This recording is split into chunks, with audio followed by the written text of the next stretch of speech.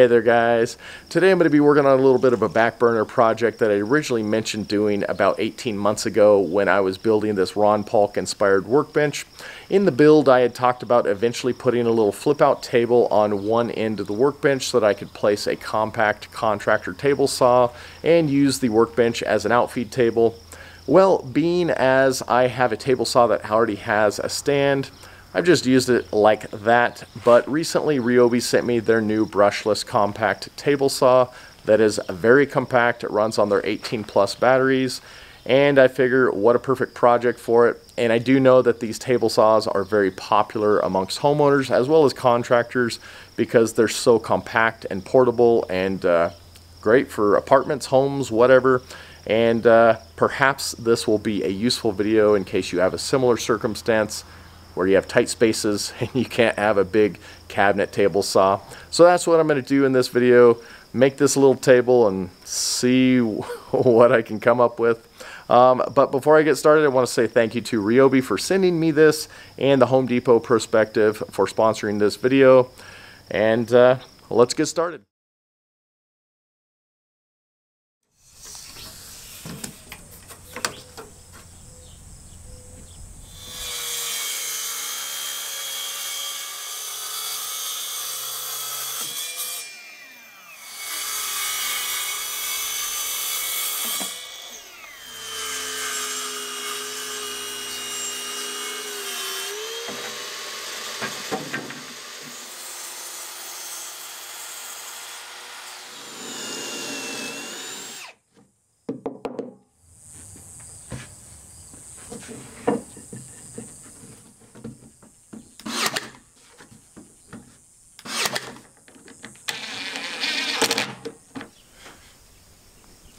So you saw me just make that little shelf that is mounted underneath the table saw, and what I've done is just clamp everything into place where the top of the saw is exactly flush with the top of the workbench.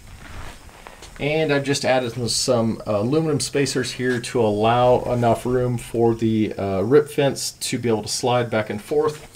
So what I'm going to do now is just figure out where my hinges are going to go, and then I will mount those underneath to where the shelf will fold down.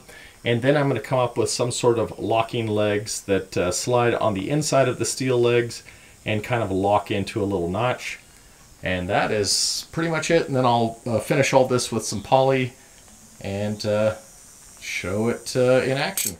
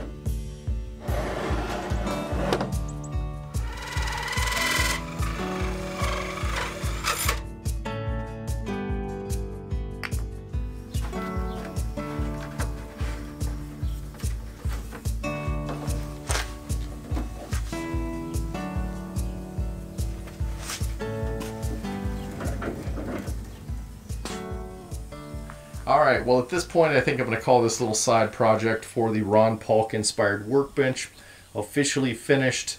I think it turned out pretty well. Perhaps a little bit of overkill with my aluminum legs and the tracks that they run in, but I don't know, I just like little things like that. And then the little barrel locks work very well to keep this very sturdy in case it was to be lifted up or pushed down, and basically just keep the legs in place. And I think what I'll do now is just cut some wood, show it in action. But one thing I did want to point out, you saw those clips at the end. I cut a little hole here for an eventual dust control system. When I am out here, I probably won't hook it up, but when I have it in my garage, I will hook a vacuum hose onto it and do that to try to minimize the dust just a little bit.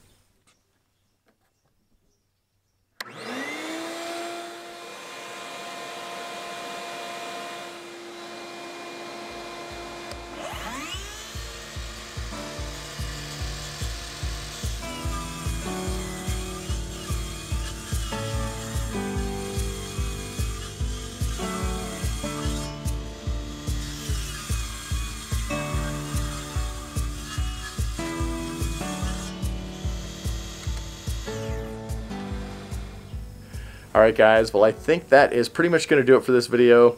As I always like to say, I hope it was interesting, but even if it wasn't interesting, at the very least perhaps it gave you an idea on a project you might be working on for yourself, whether it is a shop project like this or something in your garden or vehicle. I don't know, I love DIY projects, and that's one of the reasons why I like to make these videos, because I like to work on things that interest me.